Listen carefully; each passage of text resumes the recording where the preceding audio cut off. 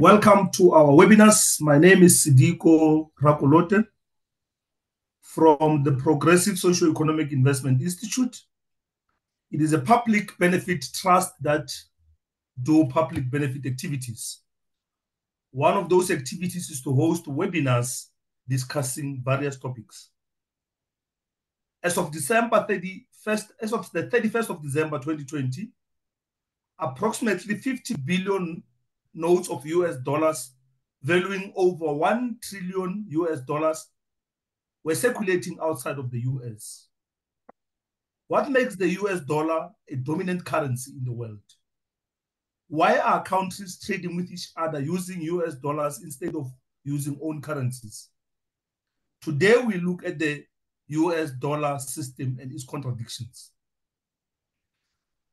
Ladies and gentlemen, we are so humbled to have a director of Geopolitical Economy Research Group and convener of International Manifesto Group.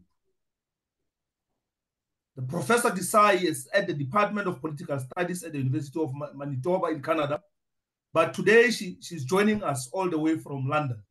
Over to you, Prof. Thank you very much, and it's a great pleasure and privilege to be here at this Progressive Socioeconomic Investment Institute seminar, and thanks particularly to Mr. Rakalote for inviting me.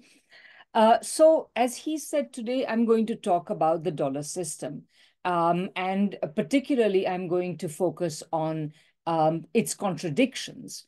So I'm going to tell you what the dominant story is, which is always talking about how strong the dollar system is and so on. And then I want to focus on two things, particularly. One, the increasing challenges that it is facing. As you know, South Africa is a member of the BRICS organization, and for the last several years, one of the dominant elements of the conversation over the BRICS has been to create an alternative to the dollar system because its problems and contradictions are being increasingly recognized. So I will talk primarily about the problems of the dollar system, and then I look forward to talking with you in the question and answer session more thoroughly. And so I think Mr. Rakalote has said that I will speak for about 50 minutes, and then we will go to questions and answers. So first of all, let me just give you an idea of some of the ways in which I have been developing my ideas about the dollar system. So of course, I've been thinking about this for decades, in fact, but in particular, I want to mention my 2013 book, Geopolitical Economy, which you see to the left here, which was published in 2013, in which I put forward a critique not only of ideas like globalization, but also the idea of US hegemony, both of which try to construct the world economy as a seamless whole in which national states don't matter. And I'm very critical of that sort of way of looking at the world economy. So, and a large part of this book involved a critique of the dollar system. And then last year, I published my newest book, Capitalism, Coronavirus and War, a Geopolitical Economy, and in which I also further developed the same ideas, bringing the analysis up to date over the last decade. And in this case in particular, and also developing the analysis more deeply and more broadly. And I want to emphasize in particular that this book is actually open access. So you basically just look for Capitalism, Coronavirus and War, a Geopolitical Economy, and it will take you to a website from which you can download the PDF for free. You only pay if you want if you want a paper copy. So I hope that many of you will check this out. And I want to also mention this paper that I wrote, which is also available. You can download it for free in Russian and English, which I co-wrote with Professor Michael Hudson, called Beyond the Dollar Creditocracy, again, talking about it from a geopolitical economy perspective, which was published in 2021. And finally, I want to mention a show that I do every fortnight, basically, with Professor Hudson. Usually, sometimes I have some other people, but and sometimes we have some other people as well, but in which we discuss various ways of understanding how the world economy really works, why there is so much debt, why there is inflation, how the world order is changing, moving away from the Western dominance to something else, what that something else is, and so on. And I should add that about 4 of the earliest shows that we did in this series, and we began last year around this time, 4 of these shows are actually directly about the dollar system. So you may, if you like what I'm saying here, you may want to check those out as well. Okay, so let's jump into the actual substance of my talk. So in outline, this is what I want to do. First of all, I want to tell you what the official story about the dollar's world role is, which so that we know what is the view we are criticizing, because essentially what I'm going to do is criticize this official story, which is full of holes and it rests on a completely fanciful ideas about how the world's money should be provided. So that's what we'll do first. Then I will be talking about why de-dollarization is happening. And the way I look at it, I think that there are at least 2 different things that are independently assailing the dollar system. The first are the external challenges. So I will run through them, but in general, you will recognize as I do that these challenges have been widely discussed and canvassed. So I won't want to spend less time on those, although we can come back to them in the question and answer session, and more time on that part, the second pillar of de-dollarization, which I feel is rarely discussed, which is the internal contradictions of the dollar system, which are rarely mentioned and even less understood. So we want to focus on understanding what they are. What are some of the elements of what I will discuss is what is wrong with the idea that the national currency of one country, no matter how strong, how powerful, how nice or bad, what's wrong with the idea that the currency of a single country should serve as world money? What was the sterling system? This is important because the dollar system always looks back to the sterling system. It says, just as the pound sterling. So, sorry, do you want to mute this person? Maybe I will do that.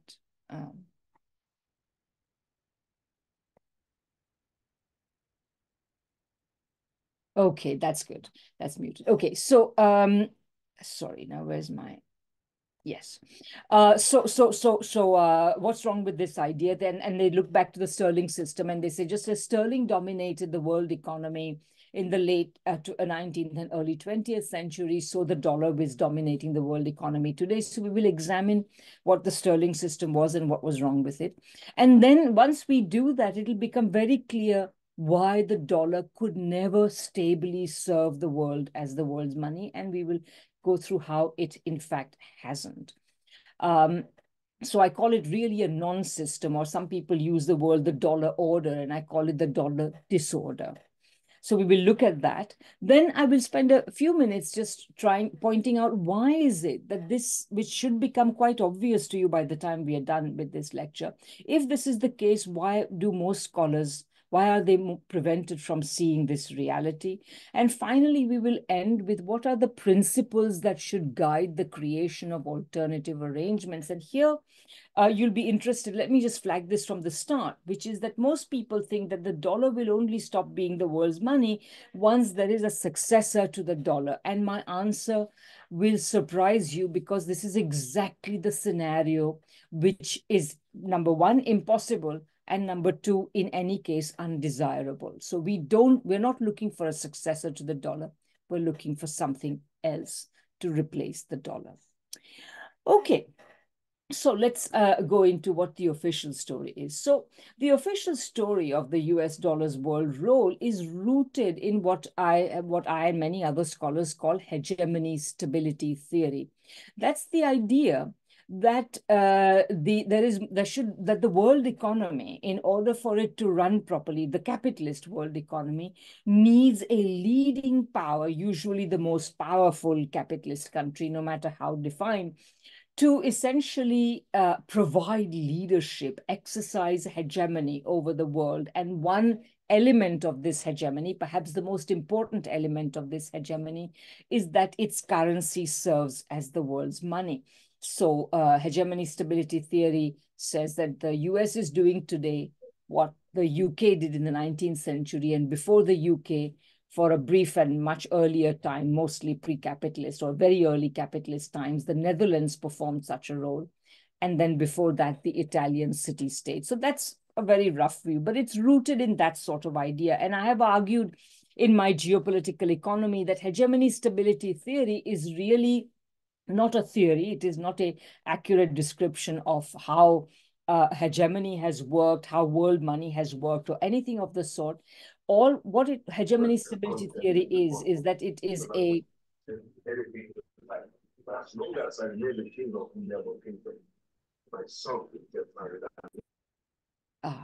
okay. Okay, so what hegemony stability theory really is that it gives theoretical dress to a desire nursed by ruling circles in the United States going back to the early 20th century to replace sterling as world's money with their own currency, and to replace Britain's power over the world economy with their own power. And so that's what will happen. So hegemony stability theory is what it's rooted in, and it says the following things. First, that the currency of the most powerful country is the natural currency to serve as world money.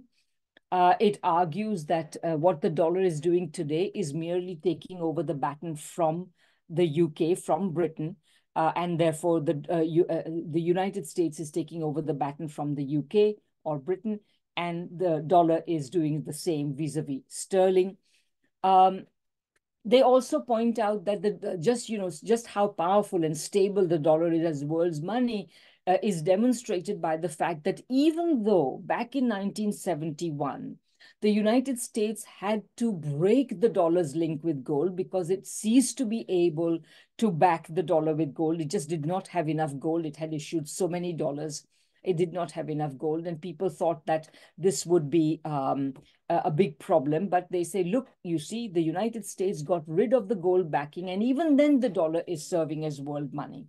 So that is often pointed to by the official story as a sign of the strength of the dollar system. It is also argued very often that by allowing its currency to be used by the world, the United States is performing a public service to the world, just as our governments perform public services, whether they are running, providing justice, law and order, maybe even providing utilities, housing, whatever. These are all public services, and this is what the US is doing for the world out of the kindness of its heart. A further claim that is made is that the US dollar can serve as the world's money because, like Britain in the 19th century and the early 20th century, the US enjoys a very complex, sophisticated financial system. It has financial markets that are deep and wide. So this is what permits the dollar system to operate as the world's money. And there is also an argument that is made, which is that despite much talk of de-dollarization, particularly coming from BRICS countries, and of course this talk has become increasingly powerful since early 2022 with the launch of Russia's special military operations in Ukraine, because as many of you will know, the US froze Russia's reserves, which about half of them were in the possession of various financial institutions outside Russia. And the US has used the jurisdiction it exercises over these Western financial institutions to essentially freeze the foreign reserves of of Russia, which amount to about $300 billion. The US has done this previously. Of course, some of you may know that it sequestered, for example, Afghanistan's reserves, but they were to the tune of $9 billion. It has done similar things to Iran, to Venezuela, etc. But Russia is a much more powerful country. It's a member of it's a permanent member of the Security Council. It's a nuclear power, blah, blah, etc. So when this happened to Russia, people suddenly realize that there is a deep problem. This is known as the weaponization of the dollar system. So people have realized this is a deep problem. And so as a consequence, the urgency of de-dollarization has been felt in many quarters around the world. So despite all this talk, the official story claims that, what's happening here? Yeah. The official story claims that the dollar's role is quite stable. Now, as you can see here, for example, this is from a document produced by the Federal Reserve itself, which is essentially making the argument that the dollar's world role is stable. There's nothing to worry about. So they point to things like this. They say the dollar's share of total foreign exchange reserves, which you see here, the blue sections of each bar, is the dollar's share. This orange section is the euro, the British pound in green, the Japanese yen in blue, the Chinese renminbi in this orange color, and then other currencies in this pink color. So people say, well, yeah, it's declining a little bit, but on the whole, it's holding stable.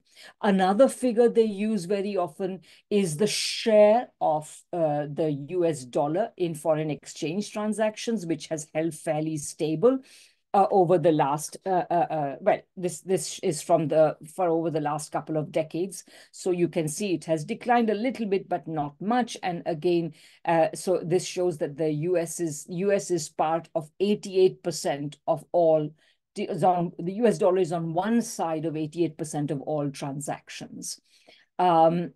Similarly, they point out that that the share of the dollar, when currencies, say for instance, South Africa or Turkey or whatever, any country, issues bonds in a foreign currency, not its own currency. So South Africa issues bonds not in rand, but in some other currency, they will likely choose the dollar. So here again, you see the different currencies, and the dollar has a high share of that, and so on. So they present figures like this. So people are left very impressed that actually, yeah, sure, the dollar's role must be very stable. But of course, we will be putting many holes in this argument. A further point which the dominant discourse makes about the dollar system and why it is not likely to be dislodged anytime soon is that there is no successor currency to the dollar. They say, look, we are looking around. Where is the successor to the dollar? The renminbi can't do it. The euro has been around for more than 20 years now. It hasn't done it, so there is no successor currency. Never. So that's the official story. And to most people, if you read any newspaper, most commentary will be repeating the same points again and again. So most people are not even aware that there is another story. But what we do know is that today the dollar faces both external challenges and this should say internal here, and its internal contradictions are mounting. So let's look at both those things. So first, I just want to briefly mention the external challenges, but we won't go into that in any great detail. So the fact of the matter is that the US dollar's share of foreign exchange reserves and international transactions has been declining. The only reason why you don't see them in the figures that I showed you earlier is because bulk of the decline took place in the period before. So if you showed the entire period from 1945 onwards, you will see that in the period after the 1970s, there was actually quite a big decline in both of these cases. But then since then, it has stabilized at the present level. Secondly, as you know, with the decline of Western economies and the US economy, with increasing amounts of outsourcing, with the increasing power, the shift in the center of gravity of the world economy away from the US and the West and towards China and other BRICS countries and so on, these countries increasingly began to demand that there should be a reform of the classic Bretton Woods institutions, such as the IMF, the World Bank, the WTO, and so on, particularly the IMF and the World Bank. So this pressure has been growing for the last many decades. But on the whole, the US and other Western countries who have most of the voting power in these institutions have not agreed to this. And so in that sense, the pressure is there, but the reform has failed. So as a result, what these countries led by China have said is, look, all right, if you won't reform the existing institutions, we are going to create new ones. So as we see over the last decade, in particular, a number of new multilateral institutions have been created, particularly the new Development Bank or the BRICS Bank, the BRICS Contingency Reserve Agency and arrangement, and so on.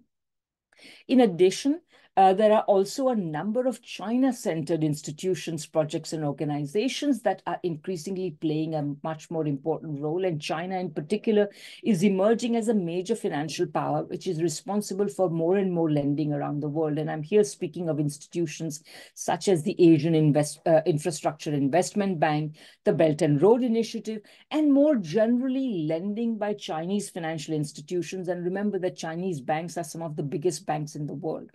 These institutions have been lending often on very favorable basis to a lot of third world countries in particular. Further, increasingly, there are bilateral agreements to use non-Western currencies in the various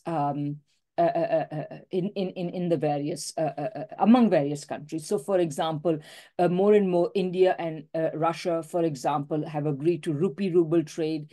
Russia and China have agreed to trade in each other's currencies. Russia and Iran, similarly, India and Iran, etc., etc. So more and more countries are coming up with agreements to trade in one another's currencies. And if you do that, then you can easily eliminate the dollar from your mutual relations. And by the way, if you think about it, the euro has been exactly that. It has basically been an agreement among European countries to eliminate the dollar from their mutual relations. And this arrangement has been reasonably successful. And its faults are not because they have eliminated the dollar, but has to do with the internal architecture of the system, which we can discuss later.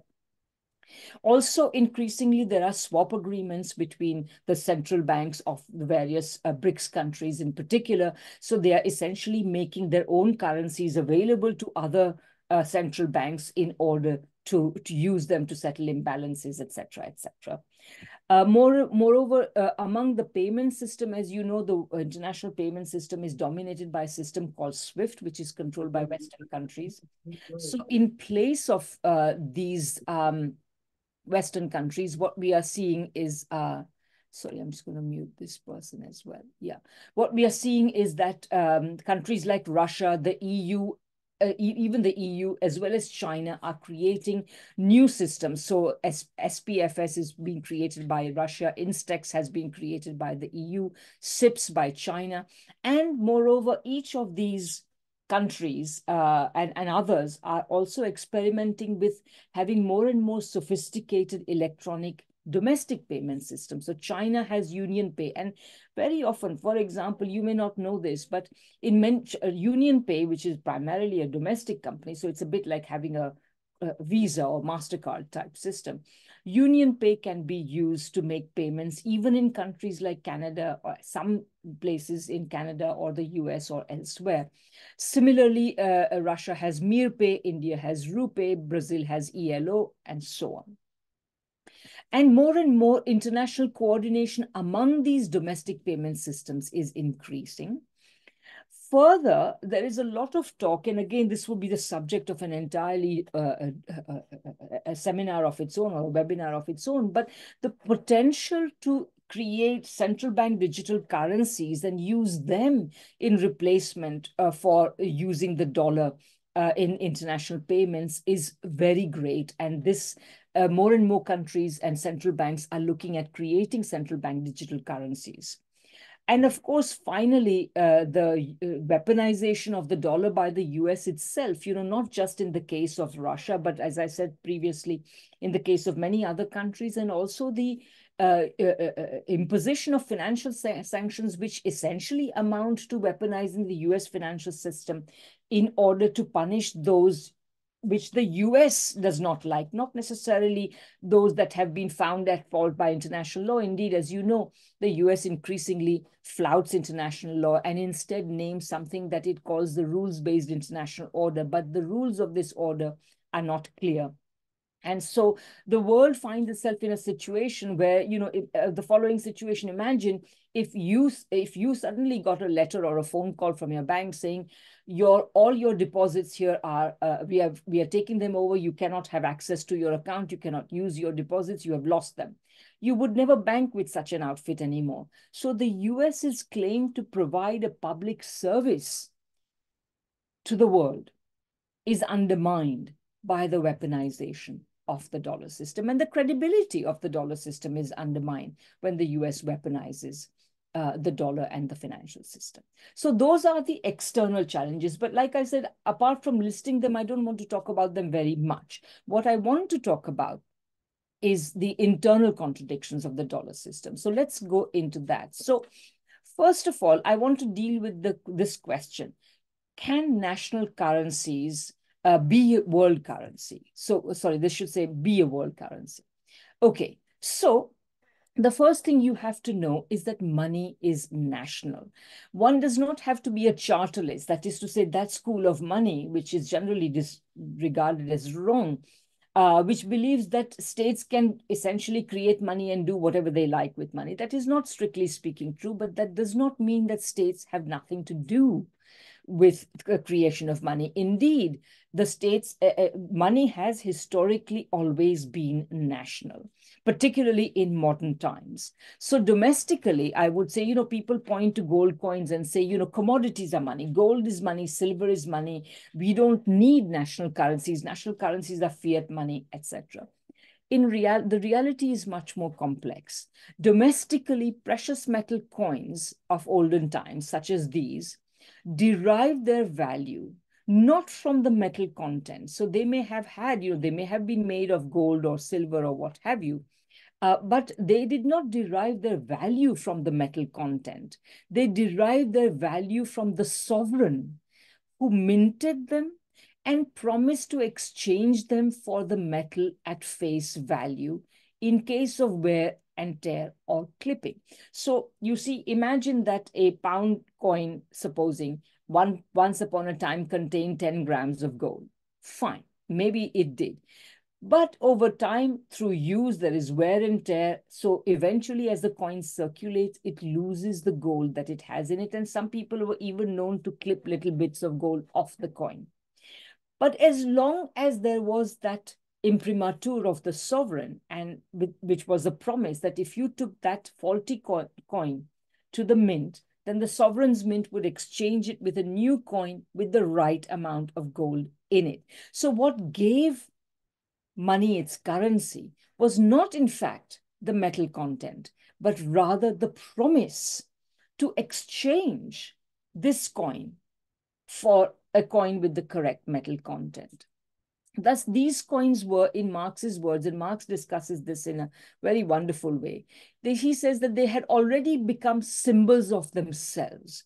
And this was the essential distinction which opened the way to paper money. Because at the end of the day, if the coin itself was a symbol of X amount of gold, then so could be a piece of paper, which was, issued by the government.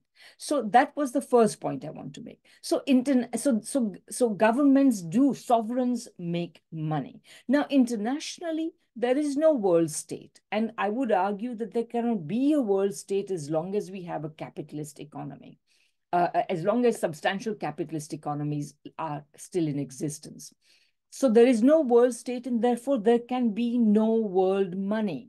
And that is why, historically, only commodities like gold, not in coin form, but in bullion form, have served as money. And quite frankly, that means that, in fact, there is no world money because bullion is not money. It's a commodity.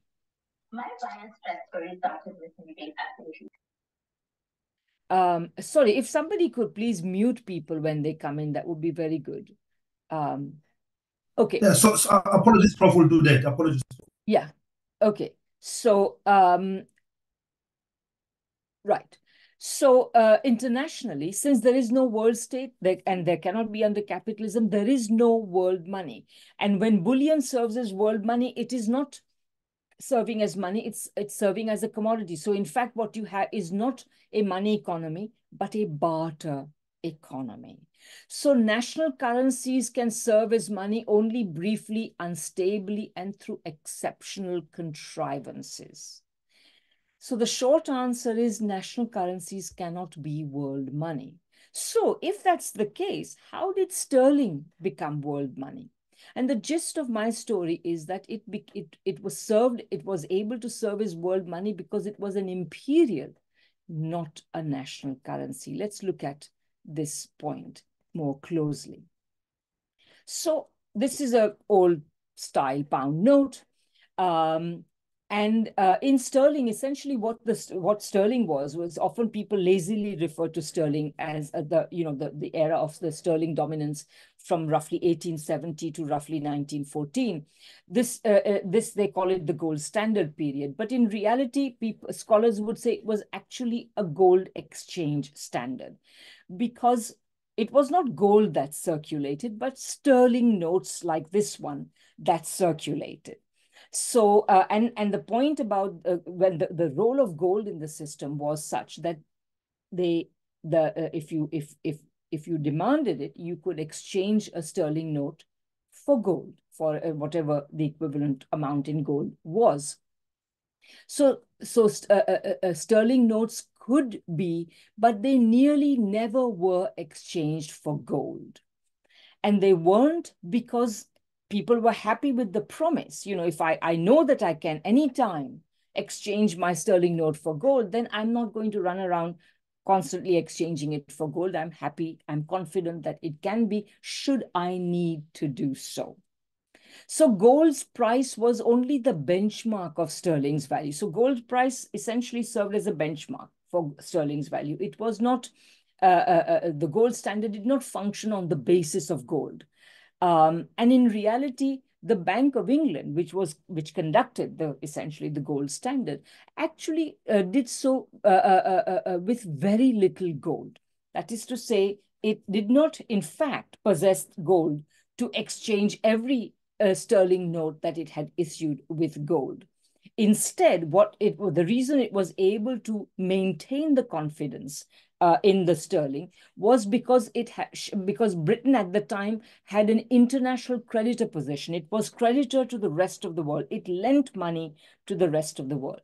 And on top of that, Britain had a peculiar type of financial system which offered only short-term commercial and rentier credit. That is to say, it did not lend for long-term productive investment.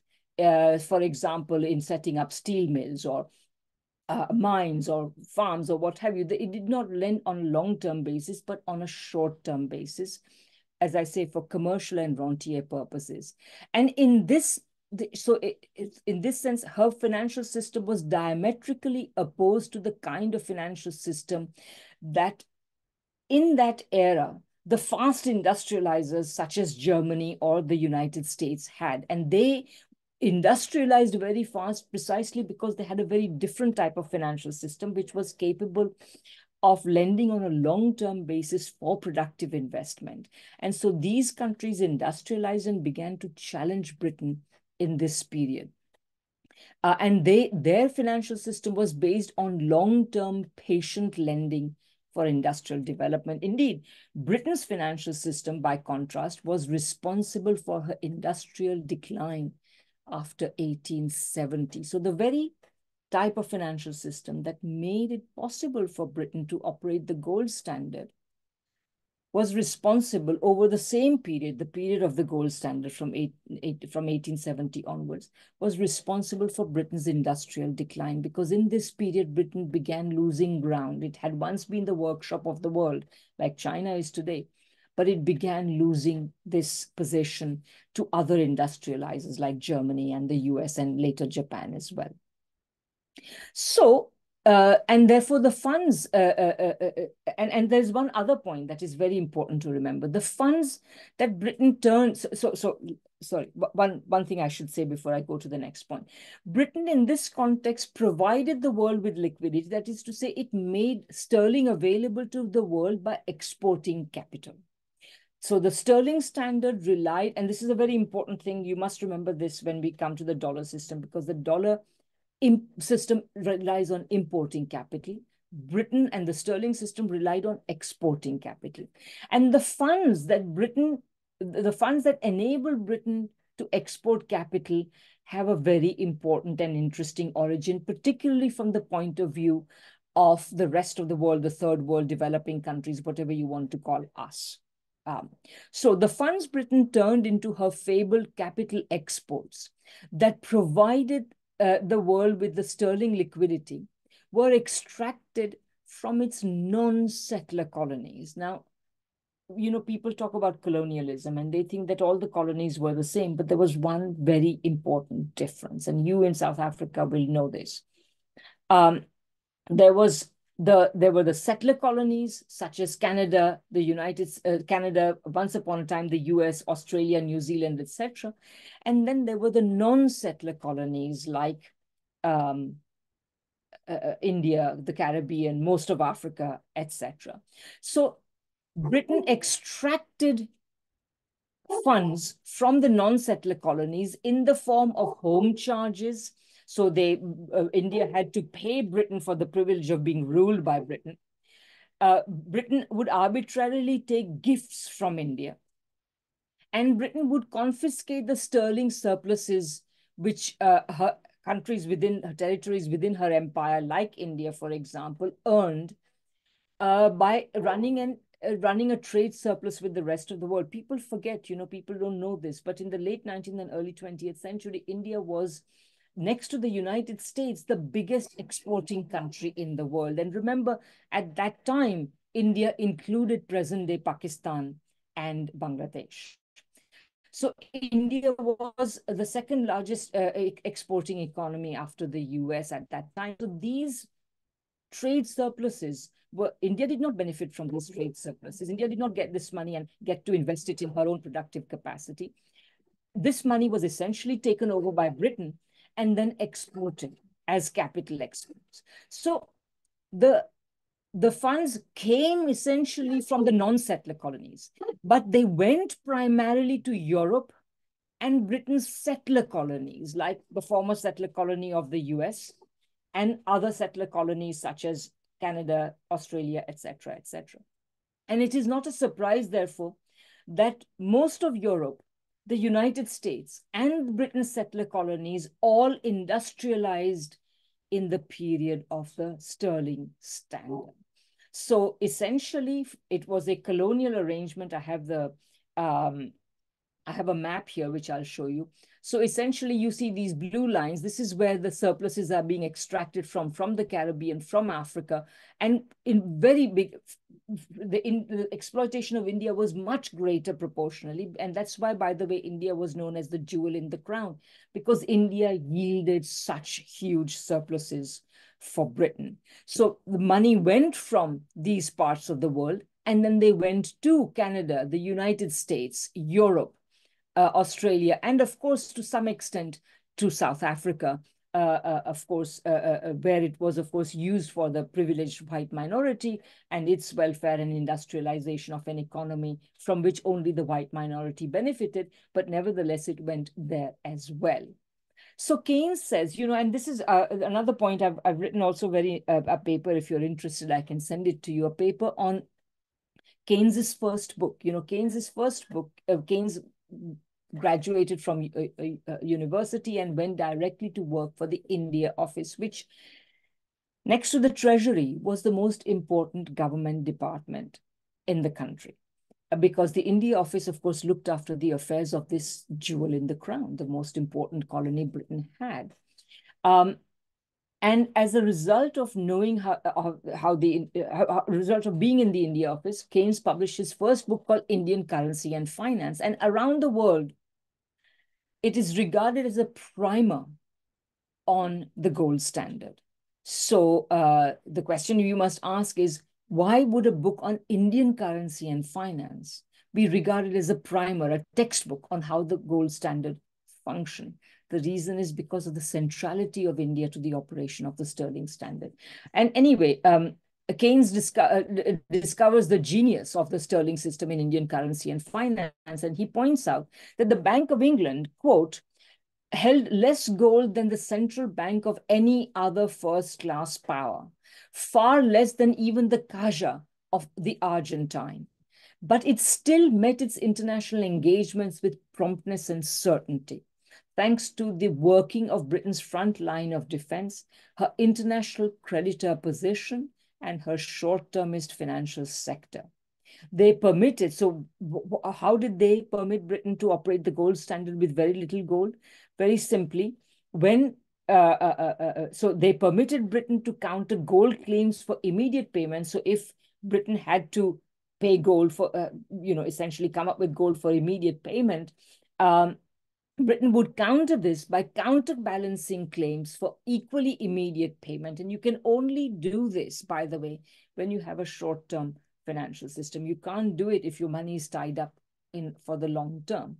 So it would counter this by, it would issue counterbalancing claims simply by raising the bank rate. The London money market was prompted to reduce international lending below claims falling due. This was the critical mechanism through which it worked, and it could not work if Britain had a financial system geared towards industrialization. Okay, so thus the sterling system was therefore an instance of an imperial currency, not a national currency. That is why a book on Indian currency and finance could be widely regarded as a textbook on the sterling system. But even with these advantages, the imperial currency, the sterling standard, was facing a lot of difficulties. Domestically, the increasingly organized working class resisted periodic adjustments or decreases in wages and employment that the system's functioning required, because every time Britain had to increase the lending rate, it tightened financial conditions, and therefore it restricted employment and economic activity. Internationally, rival powers like Germany linked to gold in order to make their own currencies more widely acceptable, and they constituted a challenge to sterling. Furthermore, British manufacturing interests and British industry was hurt by this system because the financial system was geared towards exporting capital elsewhere rather than funding industrialization at home. And even so, sterling was never the only currency. The mark, the franc, etc. were widely used, and the gold standard was only sporadically and opportunistically adhered to by various countries. And finally, Britain's capital exports had nothing to do with her industrial prowess. Indeed, they marked her industrial decline. So that's how sterling became international money. So then why do we talk? How can we talk about the dollar succeeding sterling? In fact, it did not. At best, it was a non-system, because without an empire, with an already multipolar world, things could only be worse for the dollar. Remember, the United States came to lead the capitalist world at a time when, after, for a brief time up to about the late 19th century, Britain was the main industrial power. But with the industrialization of Germany, the United States, Japan, the world had already become multipolar. So if the productive power is spread around the world, it's much harder for the United States to impose its will on the rest of the world.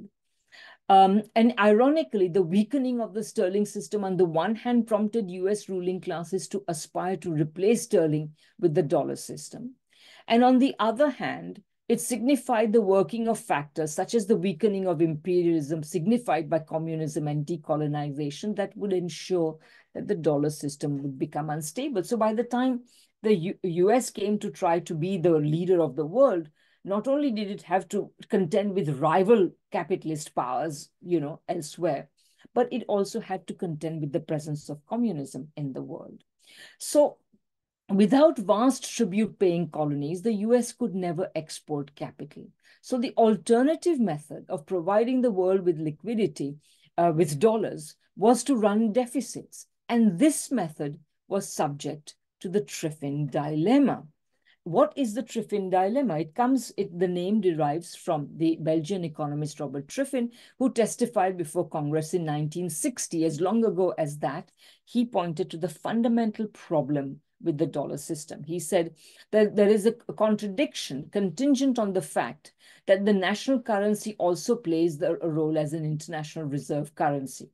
He says a sustained flow of dollars and liquidity by essentially running deficits, fueling global trade implied continuous and persistent deficits in the US, consequently eroding confidence in the dollar and its reserve currency role, leading to instability. And as some of you may know, I mean, if you're old enough, you know it, but if you don't know, what began to happen already in the post-Second World War period is that countries like France in particular said, we don't want your valueless dollars, because the United States was printing dollars, suffering from inflation, and they said, we don't want your valueless dollars, we would like gold instead. So essentially, from the late 50s onwards, gold began draining out of the United States and going to European countries in particular.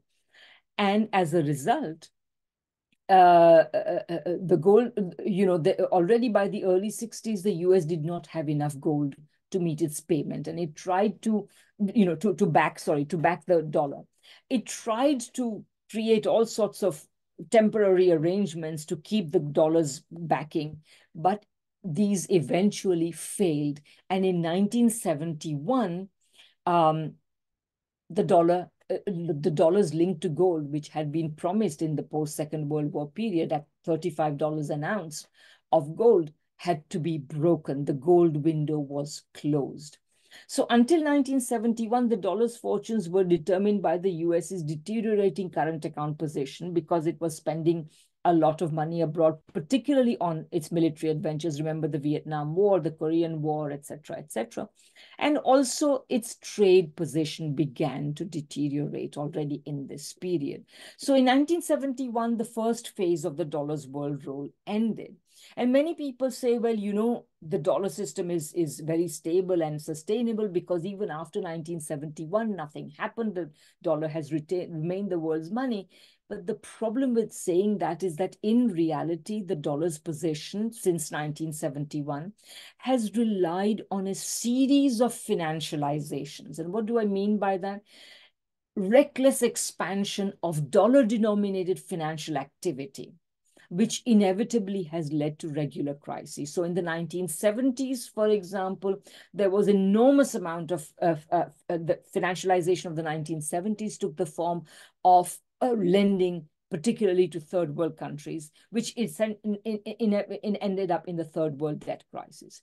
In the 1980s, Japan lent lots of money to the dollar, which ended up with driving the dollar so high that there had to be a Plaza Accord to end it. In the 1990s, you had a stock market bubble, and before that, of course, you had the money flowing to the various East Asian countries, also in dollars, and essentially creating the East Asian financial crisis there. And after that, we had the stock market crisis of 2000, the so-called dot-com bubble. And in the 2000s, you had the housing and credit bubble, which burst in 2008, which many people call the global financial crisis, but I call the North Atlantic financial crisis, because it was basically British and European financial institutions that had invested in the toxic securities generated by the US financial system in that decade. And today, after the 2008 financial crash, there was much talk of re-regulating the financial sector to prevent any such crisis from occurring, but such regulation was actually very mild and did nothing to bring this problem of regular financial crisis under control. And as a result, today people are talking about a so-called everything bubble. So some of you may have noticed the strange phenomenon that the US economy is doing quite badly, particularly during the pandemic. It was tanking, while every type of financial market, whether it was stocks, bonds, private equity, real estate, everything was continuously going up. And this is what you get in the present kind of economy that you have. And this is what the dollar system relies on. So the point is that once you get this kind of dollar system, then essentially although the US economy is not doing well and therefore the trade demand for dollars is not high, essentially the US has opened a giant casino so that people, especially rich people around the world, want to put their money in the dollar system, which artificially raises the demand for dollars and thereby counteracts the Triffin dilemma. So the US is still running deficits. They are bigger than ever, but the downward pressure on the dollar is counteracted by the vast expansion of dollar-denominated financial activity. So essentially, therefore, its internal contradictions are great. First of all, it requires astronomical amounts of financialization. It undermines the US's own productive economy. The US investment rate over the same period since 1971 has been a fraction of what it needs to be if it is to stand up to the challenge of China and many other countries.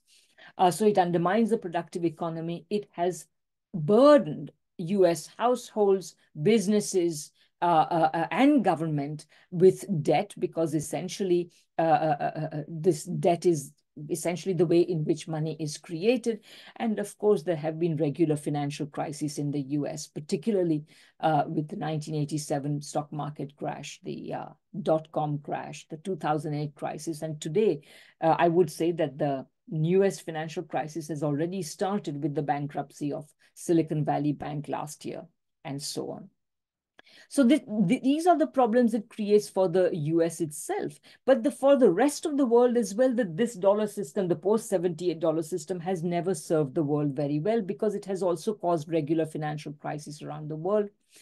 It systematically undervalues the currencies of the rest of the world, which means that those who have dollars can enjoy the labor and commodities of the rest of the world at bargain basement prices.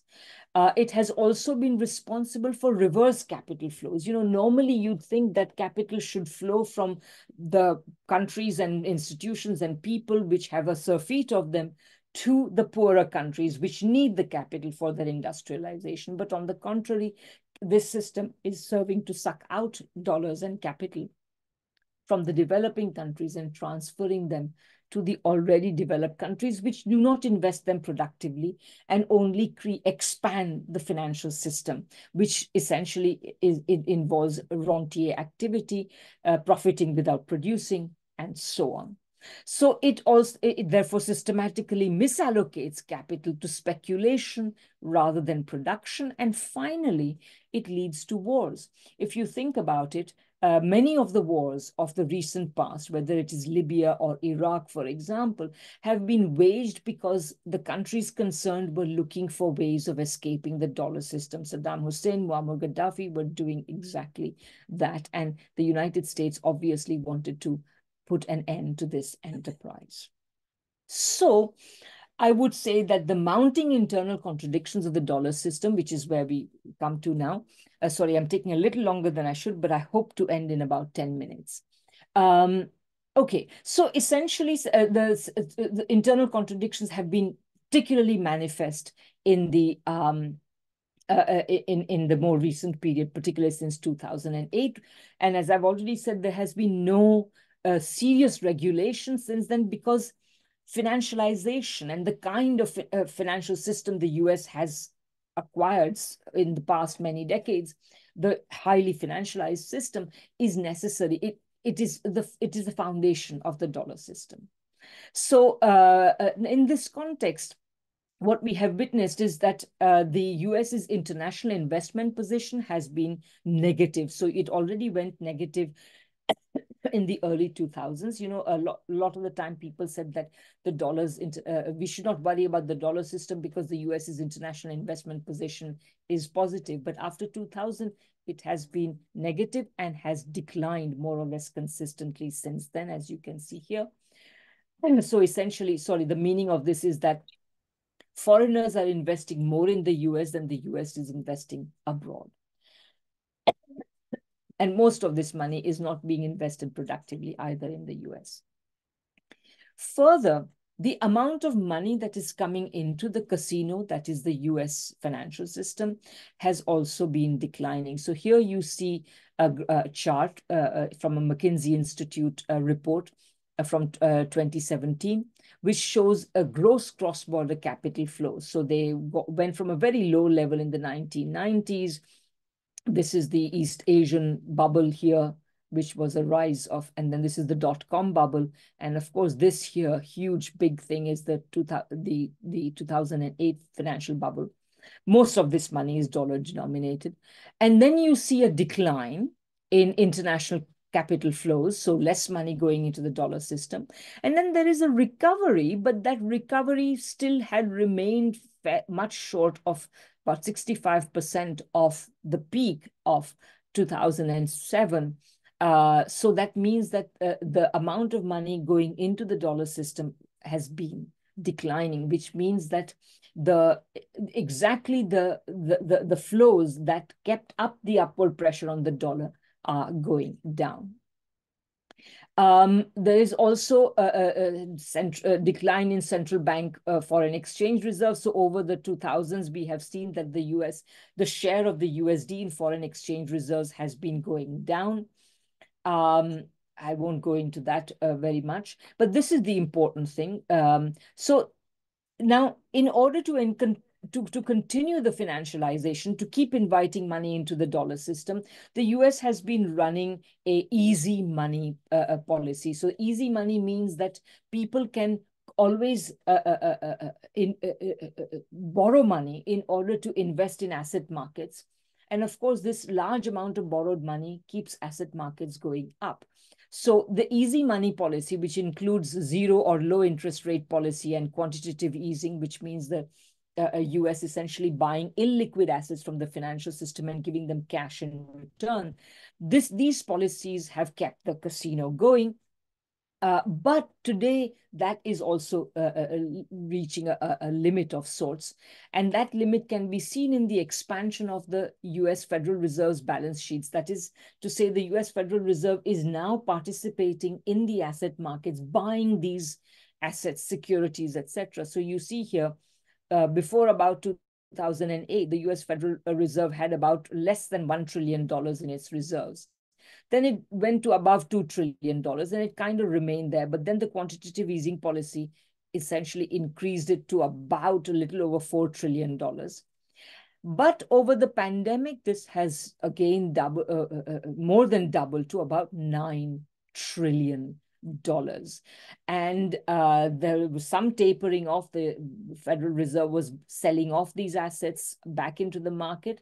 The problem the Federal Reserve faces now is that it's selling these reserves back into the market, or selling these assets back into the market, but who is going to buy them? There aren't enough buyers. And this is happening precisely when the United States government is actually going to issue even more bonds because it's borrowing more from the international market.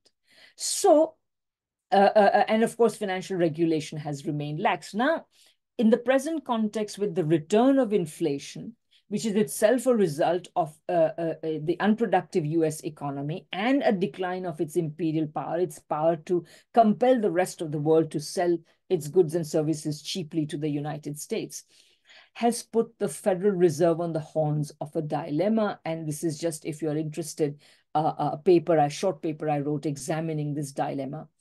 So what is the dilemma?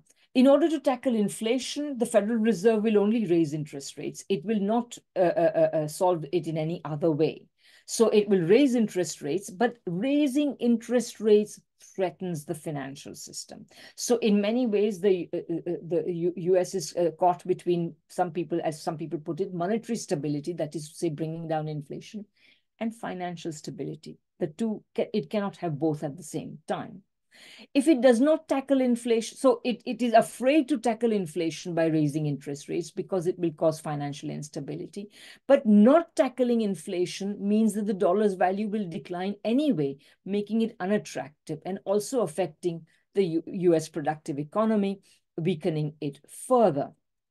So, and of course, more recently, as you know, the US continues to increase its debt ceiling, And that is actually leading to a further expansion of US debt, which is unsustainable, and more people are writing about it. So either there will be a financial crisis in the US debt, or there will be a financial crisis, the bursting of the everything bubble, which in many ways is already underway. And any number of triggers could trigger this down. Now, I feel that I've taken long enough, so I will wrap up simply by maybe not talking about this, but just talking about this here. So if the dollar system is such a problematic thing, then what should we replace it with? Well, not with another national currency trying to be a world currency. At the end of the Second World War, John Maynard Keynes had himself proposed a very interesting arrangement, which more and more people are talking about, which he called an international clearing union and bancor. So he basically proposed that there should be an international clearing union, which would be a kind of a, not exactly a world central bank, but a quasi-world central bank. And it would issue a currency called bancor. But this would not be a currency that you and I would use to buy a chocolate bar or a t-shirt or a pair of shoes or what have you. Every country would retain its national currency, which it should try to manage for its own productive expansion. And in order to enable this, was the international imbalances would be settled by an international clearing union and bancor. So essentially, countries would be issued with bancor based on their trade needs. Its value would be based on some 30 commodities. It would operate with a system of capital controls. And there would be creditor and surplus country engagement. One of the geniuses of Keynes's policy was that you only need money to settle imbalances if there are imbalances. If there are two countries, one country exports $100 worth to another country, and that country exports $100 worth to the first country, there is nothing to, there is no need for any money to settle any imbalances. Trade is balanced. So the idea was to reduce as much as possible the need for bancor by creating balanced trade. And balanced trade is also good because what we have today is so creditor adjustment means that the countries in the advantageous position should take responsibility for increasing the amount of for increasing the capacity of the disadvantaged countries to improve their productive capacity so that they are no longer running persistent deficits. So this sort of creditor adjustment was also important. And this is important because essentially Keynes was now speaking for a weak economy. He was speaking for Britain, and he knew Britain's economy had become weakened. So he needed to create an international system which would be kind to the weaker economies, and that would be most economies in the world. And that's why it's a good arrangement. But such an arrangement is not possible as long as the US and the West refuse to create such arrangements. However, regional arrangements, like I've already mentioned, are already being made in lieu of this kind of universal arrangements. And as these arrangements are made, we should keep some principles in mind. Number one, capital controls are very important. You can't really have a productive economy if rich people and big corporations are free to take money in and out of the economy as they please. There must be capital controls, and also there must be capital controls in order that the international trade and investment relations can be properly managed. The system should be based on multilateralism, not imperial dominance. It should be geared to trade and investment needs and not to financial speculation. And by the way, capital controls are also important to curb speculation. It should, as I said, be based on creditor responsibility alongside debtor responsibility, surplus country responsibility alongside deficit country responsibility, and it should focus on creating balanced growth. Today, one of the big problems is that the United States dollar system relies on persistent imbalances because that's the only way you can expand the dollar's world role. This would rely on limiting the need for bancor by limiting imbalances in the world economy. Many people worry that, the 200 plus countries in the world can never agree. But I would say that the problem is not the number of countries, but the system of imperialism. If countries agree to cooperate rather than dominate, then agreement will be much more possible. And I would say that advancing multipolarity, which is also advancing equality among countries, and the removal of relations of dominance and subordination will show that agreement is possible. So having gone on for a bit longer than necessary, I will end here. Thank you very much.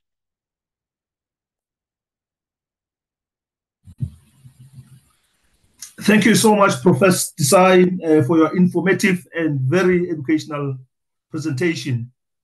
I started to receive some questions from some media platforms. One comment is that Prof is only talking about the disadvantages of using US dollar and not talking about the disadvantage. The advantage. There's an advantage of using an US dollar because those countries benefits to get hold of a stable currency that doesn't inflate. What is Prof's comment on that? Did you hear that? Sure. First of all, I would say that the US is I haven't showed you that chart, but if you look at a chart of the trade-weighted dollar, the value of the dollar, which the Federal Reserve publishes, you will see that over time the value of the dollar has consistently declined. So in fact, it is not a very stable, what's the word for it? A stable store of value. That's the first thing. And secondly, considering all the disadvantages, the systematic devaluation of the labor and prices of the commodities that we third world people produce, is that a price worth paying? The only people in developing countries that the dollar system serves are the richest people. So the advantages, the other disadvantages include regular financial crises. Do we want to have regular financial crises? That's partly why the world economy is in the sorry state that it is today.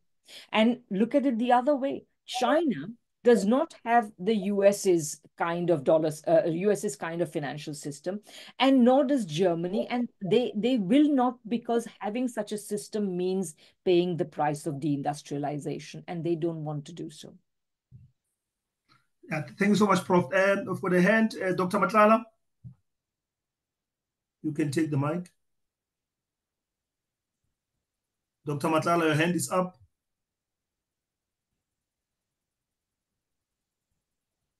You can unmute Dr. Matlala and pose your question.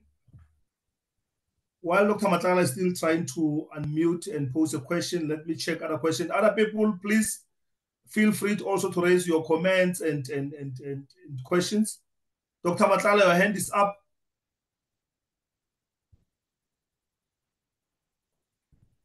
Let me check from my Facebook page if there's some questions. While Dr. Matlala is trying to. The other comment is that, Prof,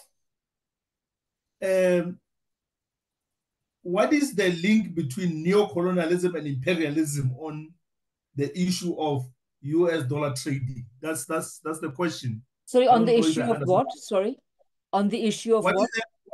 What is the link of neocolonialism and imperialism on the US dollar trading? So is there any link of imperialism or neocolonialism? That's what the question is. Okay, so first of all, the term neocolonialism is just, to me, it's just a synonym of imperialism. Like neocolonialism is a term which Kwame Nkrumah, I believe, pioneered the use of to refer to the fact that even though formal colonialism had ended, the dominance, the economic dominance and the political dominance of the imperial countries continued. So he said that colonialism may have ended, but we have a neo-colonialism.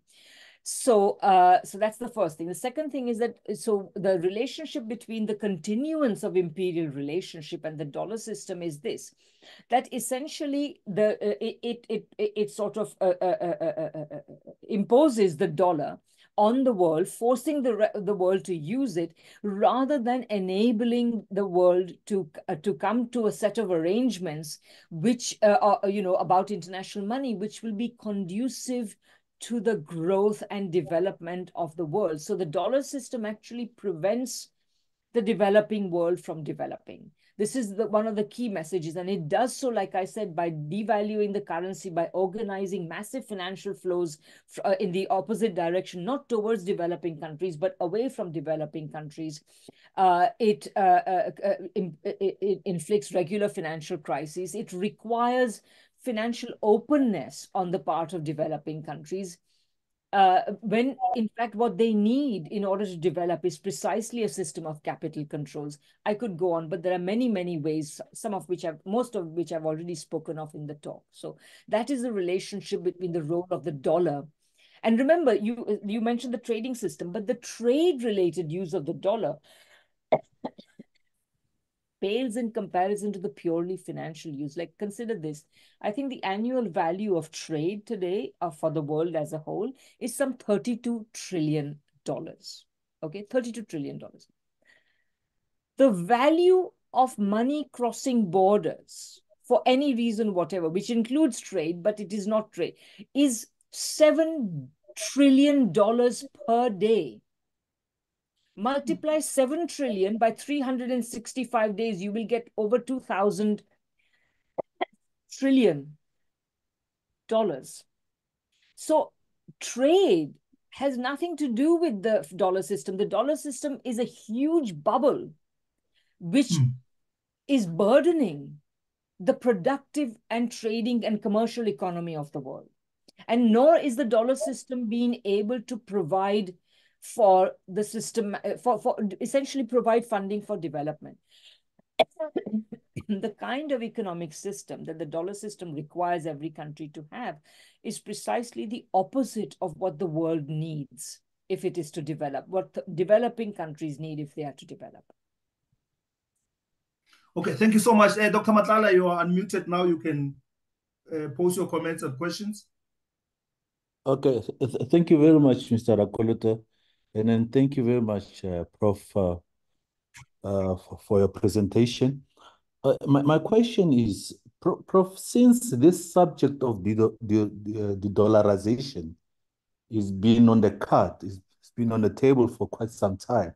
I mean, you also indicated that Europe attempted to de-dollarize with their euro, but we've seen this campaign being unsuccessful for over years. That has been talks about it and all this.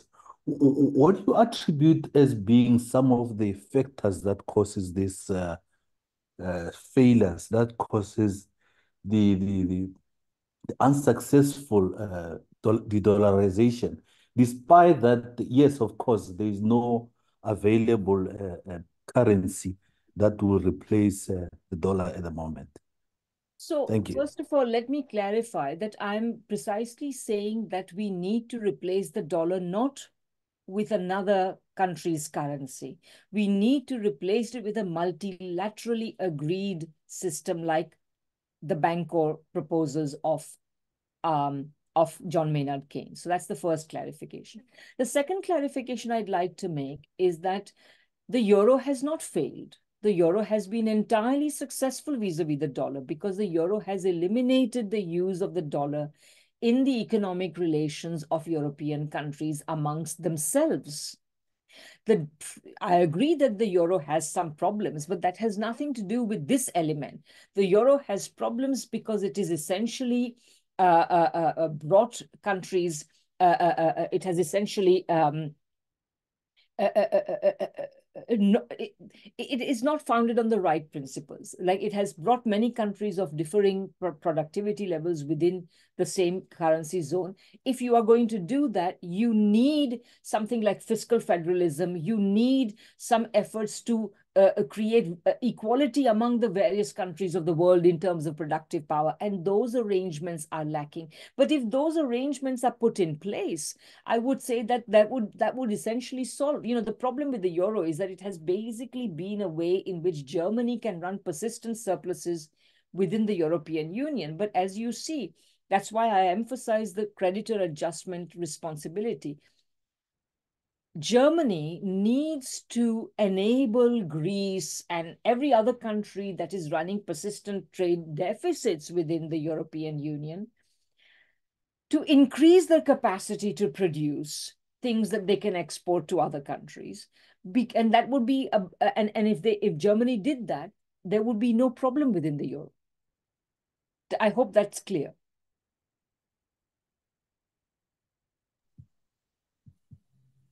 All right. Yes, it is clear, Prof. But I mean, if you look at the euro, the penetration of the euro, particularly outside Europe, as compared to what the dollar the levels of the dollar. Yes, there's still that element that there is still a dominant dollar around across the global economy as compared to what the euro has penetrated so far.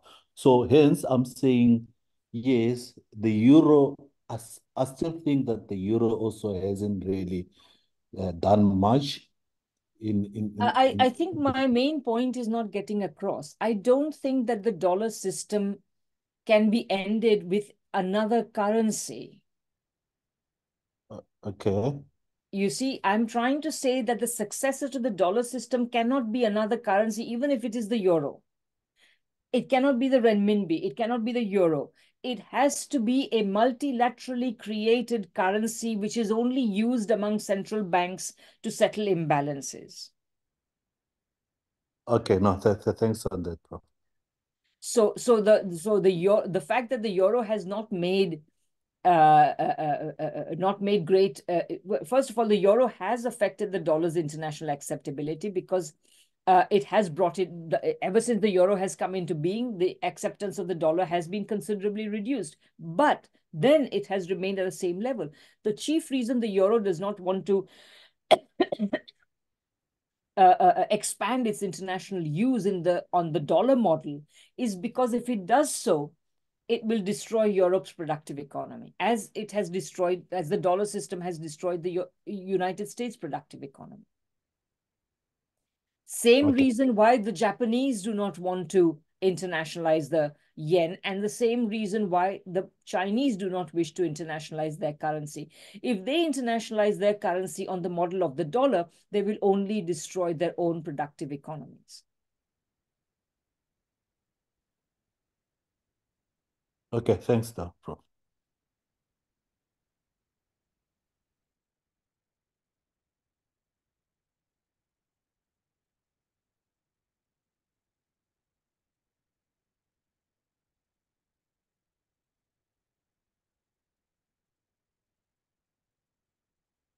I think Mr. Rakolote is joining by another machine. I see another question here from. I'm here. Ah, I had okay.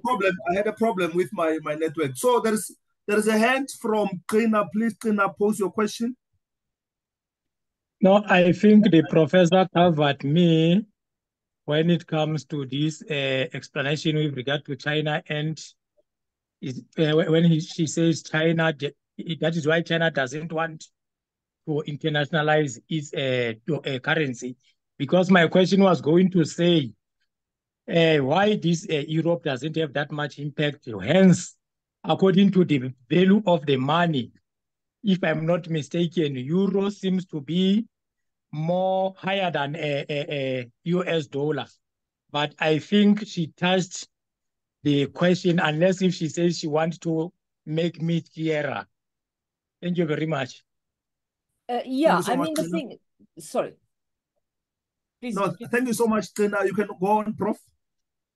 Yeah, okay. So I would say that the only thing I would add as a further clarification is that the basis on which the euro acquires and retains its value is very different from the basis on which the US does. The US dollar may appreciate vis-a-vis the euro in some instances, but that is on the basis of extremely destructive forms of financialization, which are not good for the US and not good for the world.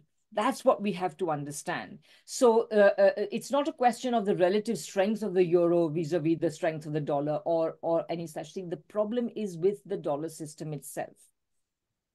And the dollar system, by the way, as I say, if we have another financial crisis, its longevity cannot be assumed. And it can also suffer from a lot of other problems. I mean, you know, we are in an election year in the United States. Things are looking extremely unstable. We don't know what will happen, whether the election will be held successfully or not. All of these things may affect the dollar adversely. In fact, I would say that another implication of what I'm saying is that the dollar system is actually very fragile and ready to collapse. And the question really for the rest of the world is, do we have arrangements in place to cope with that? Because we are going to have to come up with such an arrangement, and it cannot be replacing the US dollar with the currency of another country. That's the key. Yeah. Before I was locked out, there was a question in the chat box, but I can't see that question again. I can see it actually. What is the relation? It is from Maya or Maja. What is the relationship between the colonialism and the dollar? If there isn't, what stops African countries to create their own currency? So I think I've already explained the relationship between neocolonialism, imperialism, colonialism, and the dollar. So let me just say, address the last question. So first of all, let me say that African countries already have their own currencies. Every African country has its own currency. The problem is that these currencies are not only weak, but they are kept weak by a dollar system, which, number one, imposes upon them a artificial undervaluation, which is not good for Africans or anywhere, Asians for that matter, Latin Americans, etc.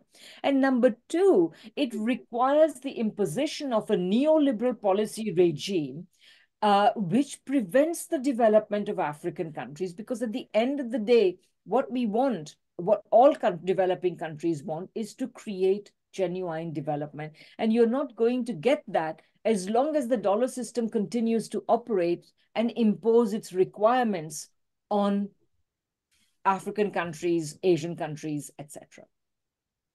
So I hope so. So the point is, African countries already have their own currency. What they need is an international monetary system in which they can retain their capacity to pursue developmentalist policies and not have anti-developmentalist policies imposed upon them, which the dollar system currently does. Okay. Thank you so much, Prof. Is there any other comment, question from people in the group before I can go to other social media platform? Trina, your hand is still up, or is there still an old? Is the old hand? Your hand is still up, Trina. No, it is still the old hand. But if you are closing, I can say I want to thank you, Comrade Sediko, for inviting me in this interesting educational international politics and economy, and also thank the professor and all participants, and say I'm looking forward to learn. You know that, yeah, let me pause there. Thank you very much, Comrade Sediko. Thank you very much, Professor. Thank you very much, colleagues. I'm prepared to learn going forward. Thank you so much, Comrade Trina. Any other comments from people on the chat before we go on and take questions? Comments from other platforms. Any other comments? When I look at my Facebook page and other social media platform, I don't see any other comments, Profs. Okay, there's another comment or a question, Prof, in the chat box. If you can read that, please attend to that, Prof. Okay, so I would say that so which structure can be utilized to convene African countries to develop the multinational system to counter the dollar. So I would say that, like I said, in my last slide, I ended up with a list of principles. So I think that those are the principles that you can use. So first of all, I would say that, it's possible if the African Union wishes to create an African currency for use among African countries, African central banks to settle their mutual imbalances. I think this would be possible. But you have to remember, it should not be like, it should be a currency which will be used only by central banks, while each country continues using their their own national currency. Central banks in Africa would use it to settle imbalances with one another. And it should be based on permitting capital controls to exist, enforcing creditor responsibility, etc., etc. So those are the principles on which those are principles we have to think about, because otherwise you will inevitably end up creating the kind of crisis-prone disorder that the dollar system is. So you have to think back to Keynes's principles at Bretton Woods.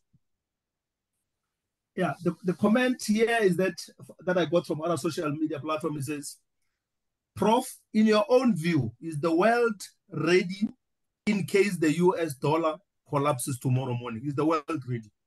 Not really, no. I would say that too many people are still thinking of, looking for the successor country to the US. That is not where the answer lies. We have to build alternative arrangements. So we are definitely not ready, although to some extent people are ready, in the sense that countries are already coming up with agreements to trade in one another's national currencies. This is not an ideal arrangement. Let me give you an example of why this is not ideal. With a very real world concrete example. So recently, over the last several years, India and Russia have agreed to trade in one another's currency. So rupee and ruble. So Russia accepts rupees in payment for its goods, and India accepts rubles in payment for Russia, and India accepts rubles in payment for its goods from Russia. The problem with this is that because India imports a lot from Russia, primarily oil and other energy products, and Russia does not import an equivalent amount from India. So Russia is now complaining that it is sitting on top of too many rupees that it doesn't know what to do with. So this kind of, the reason why you need some kind of multilateral arrangement is that this kind of bilateral clearing inevitably gives rise to these problems. So you have to try to create a multilateral international clearing union, which will try to, so India may run a deficit vis-a-vis Russia, but it may have a surplus vis-a-vis some other country. So that would all balance out in the system. And that's what an international clearing union would do. So anyway, so those are some of the main principles that I think are important, because the key thing is that the current system does not allow countries to develop. If you want to have countries developing, you have to create an international monetary arrangement which will give every country the freedom to pursue the kind of monetary and fiscal policies that it needs to pursue to have genuine development, industrialization, etc., etc. And of course, these days, very importantly, sustainable forms of industrialization, growth, etc., etc. Oh, I thought we'd be closing, but there are some more comments that are coming, Prof. Okay. Another comment is that, do you think the International Monetary Fund and the World Bank have got interest in the de-dollarization discussion? I would say not, in the sense that they are both organizations that are dominated by the US, and therefore they reflect US concerns. So they are not eager for de-dollarization. And within them, there is not, I would say no, because they are creatures of the US. No, thank you so much. Is any other comments, colleagues, before we close? We are left only with 2 minutes. The parting shots from you, Prof. Sorry? Any parting shots from you, Prof? No, I'm happy for now. Yeah. Okay. Thank you so much, Prof. And thank you so much, colleagues, for participating. We really appreciate your participation, and we've learned a lot from Prof in terms of the neocolonialism and the US dollar contradictions and complications. And we hope we can take this discussion further. The other thing, Prof, that there's a request from colleagues is that please share your presentation with us so that we can read it. And hopefully in the near future, we'll have another webinar. Thank you so much, Prof. Yeah, I'll share my presentation as well as a couple of the things that I can send you as files. I will send you. Yeah. Thank you so much, and have a lovely evening. Yeah. Thank you so much. Okay, thank you very much. It was a great pleasure. Thank you so much. Bye-bye. Yeah. Bye.